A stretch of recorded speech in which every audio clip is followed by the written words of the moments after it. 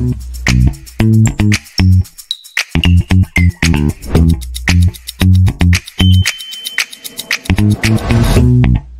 everybody, welcome back to the second part of our two-part tech short series on fluid dynamics CFD performance on the new C6i instances that have been released by AWS today. In the last episode we covered OpenFOAM and StarCCM performance, and you saw a lot of price performance and also per core and per instance analysis that Neil did.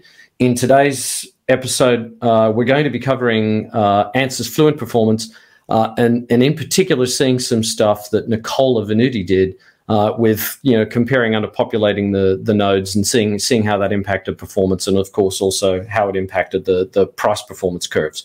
I hope you get a lot out of this today. Results will have some. Yeah, that makes sense. Now, Nicola, real customers also use Ansys Fluent, and it's another big popular code out there. You've done something particularly interesting in the analysis here. You've compared this to some of the other data that Ansys themselves have published on their website, using some on-prem comparisons. Yeah, absolutely. This is Ansys Fluent 2021 release 2, so the very latest one, running a pretty popular public benchmark coming from Ansys. Is the Formula One racer car. It's a 140 million cell mesh, so a relatively big one. Basically, what we did was to run exactly the same benchmark on our C6i instance and compare with the public result published in the Ansys website. You can see there are three different data point for C6i, because we wanted to try to figure out how much the memory bandwidth could affect the performance, or how much we can improve the performance by decreasing, let's say, the pressure in the memory bandwidth. The yellow line is C6i with full core, all fully populated, so 64 processes per instance, and we are plotting the core, not the node, and the solver rating, where Ansys defined the solver rating as the number of seconds in a day, so 86,400 divided by the time to complete the job. So this is actually the number of job that you can run in a day, actually. Right. And you can see on one side you can see the effect of decreasing the number of processes per instance. Red is 48 core, and purple is 32.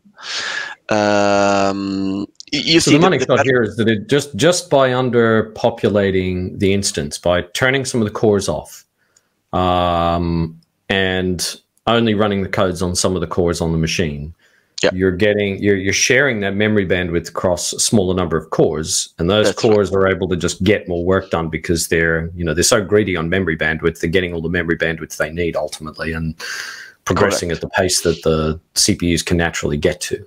Yeah, correct. So the memory bandwidth is fixed, is per socket. It's just 8 lane per socket, and so if you use these lanes with 64 processes, you get one fraction of the bandwidth. If you use that with a lower amount of processes, like 48 or 32, you get a bigger chunk. And one last point from the previous plot chart is that we are consistently faster than this on-prem system. It's an Intel, I believe it's a Cascade Lake CPU with the 96 physical core with InfiniBand.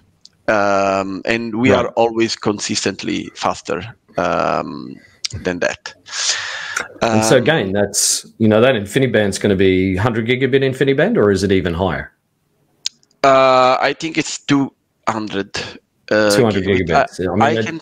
I can check that, but I guess it's. But yes, the lesson's clear. HDR. But the lesson's clear. You know, the network bandwidth is not the bottleneck here in this particular case. It's not even close to it. CFD is greedy on memory bandwidth, and it kind of shows a lot. So what happens when you factor in the price? Because obviously, if you're going to underpopulate the cores, you're going to have to run more nodes to hit the scale that you may want to do. What's that impact on price? Well, in this case, we are plotting the older generation C5N and the C6i. We of course we cannot plot any on-prem system, but what you can see is that, well, one remarkable thing to highlight is that the price is very consistent. So you increase the number of core, the cost per simulation is almost always the same. This means that we are scaling almost linearly. Really? Wow. Yeah, really, really That's good. Really nice. And you can also see that underpopulating the instances, the cost per job increase, but it doesn't increase proportionally to the number of instances because you are actually running faster. So part of the additional cost is decreased by the faster turnaround time. But on one side, you might believe, hey, it doesn't really make sense for me to run underpopulating the core because I will pay more money. But if you take into account also the license cost, the license of the cost of the license of the software that you are running, you might find out that underpopulating the core, so using a lower amount of core but running much faster, can be effective. So it really depends on how your software is licensed. Of course, it doesn't make sense for what those license costs were for you, because you know a lot of folks have got different arrangements with their ISVs for license prices. So so that's interesting. So we could potentially publish this data as a spreadsheet, could we not, and allow folks to put their own license price in and do some of the the gaming of that.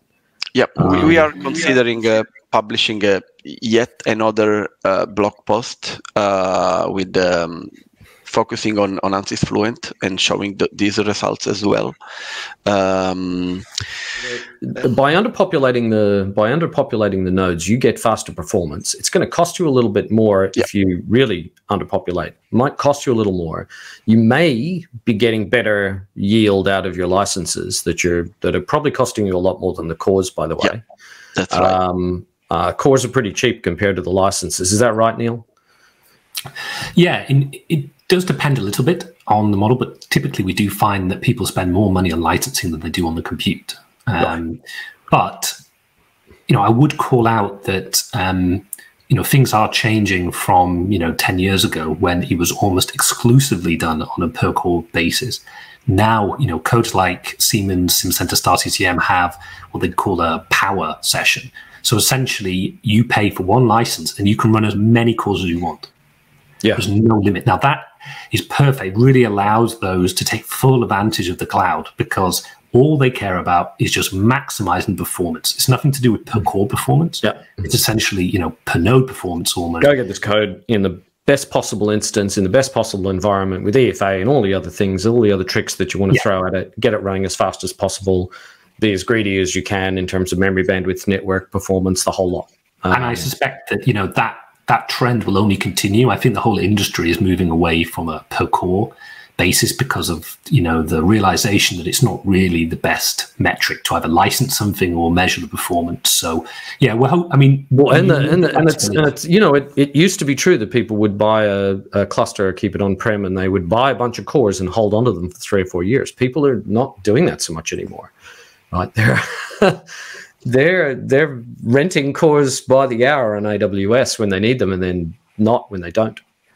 Yeah, exactly. So, but it's good what Nicola showed. We have the flexibility. If you do still need to maximize per core performance, you can do it. And hey, we even have, we don't show it here, the fastest Intel instance in the cloud, you know, the 4.5 gigahertz M5ZN. So if you really want to maximize, you know, we even have, you know, have those, and certain, you know, non-CFD like EDA workloads, you know, love those. So, you know, there's an option for everything, right? And so like this really means that, like, taking out that license cost factorization there, it does mean that you can actually just decide that if you want to run jobs faster, you can underpopulate the nodes and get them run faster because you need that answer today.